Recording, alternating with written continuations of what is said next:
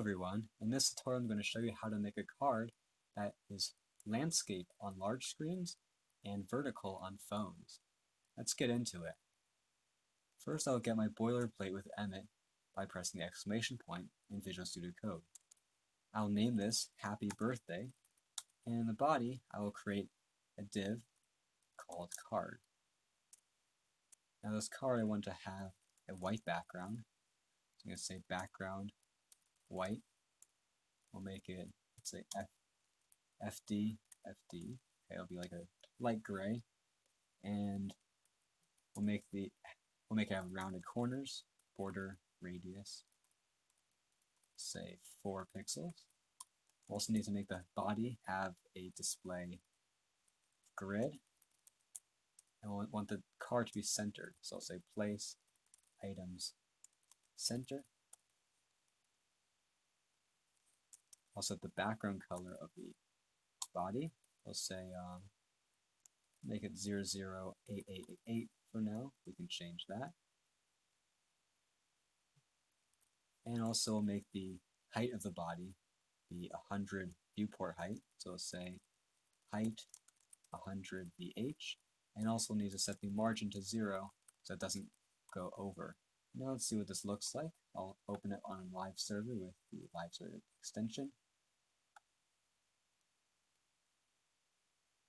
Now we'll need to include the CSS, so I'll say link with style sheet.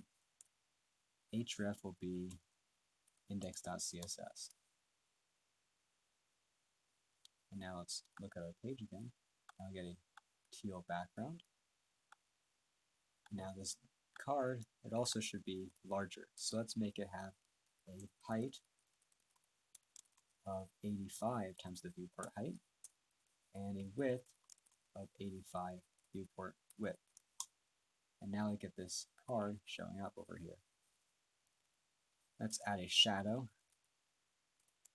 This is a custom shortcut I made that will have a shadow with an offset of 0 in the X direction, 3 in the Y direction, and have a blur of 6 and a transparent-ish black.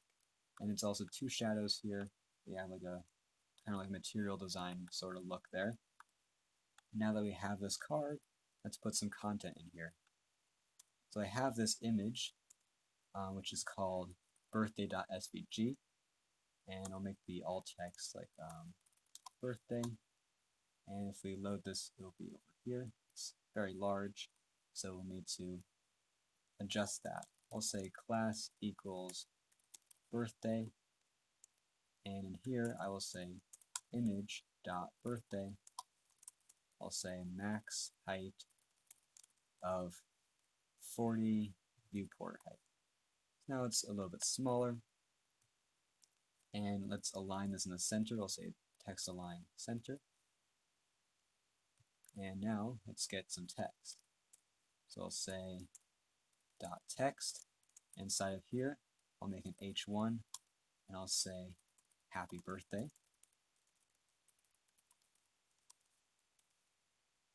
Okay, and then after that I'll make some paragraphs. I hope you have a wonderful birthday. And then I'll have another paragraph. I will say Jonah Lawrence, and I'll add a class here of muted because I want it to be a slightly lighter color. And I'll say dot muted. I'll say opacity 0.8. Now let's get some fonts in here. I have a shortcut for different fonts. I'll get Open Sans, and now I'll need to just add that font over here. I'll say font family Open Sans, and we'll say fall back on sans serif. Now we got our text in Open Sans font. Let's make the content centered inside of this card. So to do that, we can make this a grid as well. I'll actually make a flex box. I'll say display flex, and we want the flex direction, initially at least, to be column. So this will display this on the top and this on the bottom. And now to align it we just say justify content center, and it will center it in the flexbox. Now let's say we want a little bit more space in the bottom than we have on the top. We can do that by adding like some space. We can say div class equals space, and we'll just add some height to that. Say it's dot space. We'll say height 100 pixels. Now this looks good. If we make it bigger, if we make it smaller, since the width of this container is based on the width of the page, it'll always resize based on the size of the window. Now let's say we want to align on the right side when we have a large screen. So let's make it when it's larger than 1,000 pixels, it will put the image on the right side. So to do that, we can say at media only screen and min width 1,000 pixels. Now inside of here, we can define things that will happen only when the minimum width of the screen is 1,000 pixels. So in here we can say dot card flex direction row reverse. Now row would mean that you'd have the picture on the left and the text on the right, but row reverse will put the text on the left and the picture on the right. So now if we make it bigger, we'll see that that's what happens. We have the text on the left and the picture on the right. And it changes when we make the screen larger. Now let's make sure that this card also has everything centered. We can say align item center. And now, let's say we want this picture to be bigger. We can say image.birthday. Let's say max height of, say, 50 viewport height. Let's add another selector here. And now we have a larger image. We need some more padding around this text. So I'll say dot text padding. Let's say 1 EM. And let's try to space this out a little bit more. Okay, so let's make this be a little bit smaller. We'll say like, say 50%. So then we get the text all in one line over here. And we can put space between to make them a little bit further apart, to justify content space between. And let's also put more padding on this card. Say padding 1 EM. I'll move this space between. I think it's okay if it's centered. Now let's see what happens when it gets small in this direction.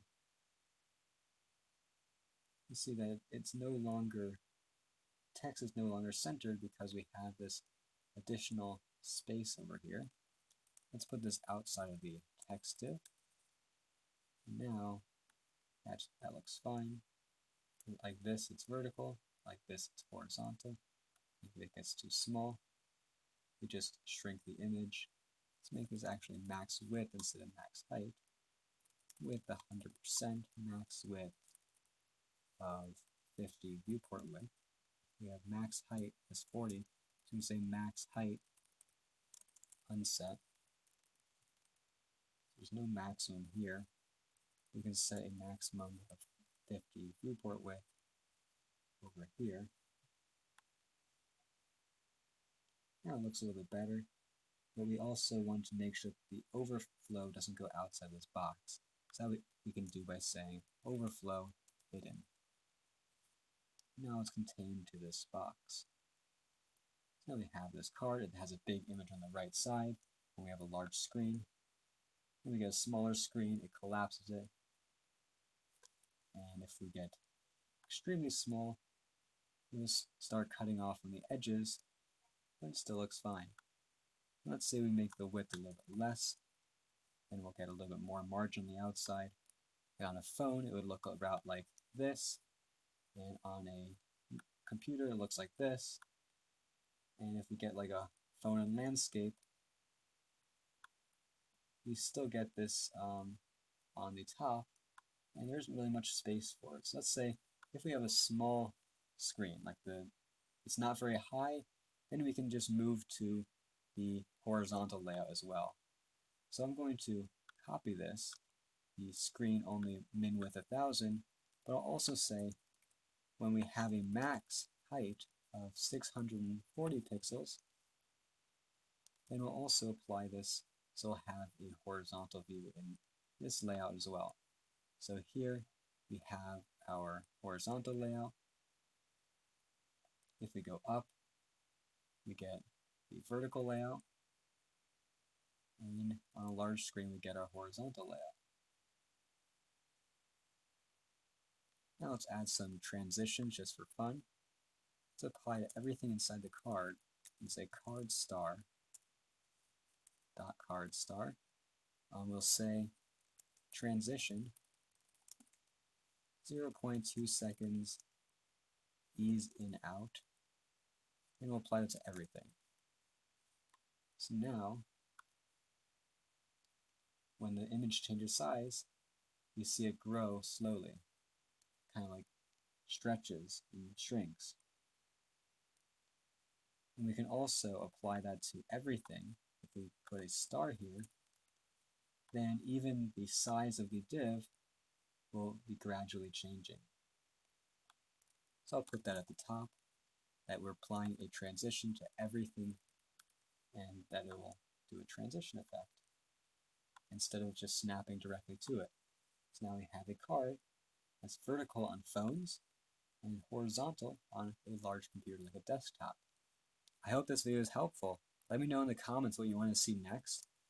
Don't forget to like this video and subscribe to my channel. Bye!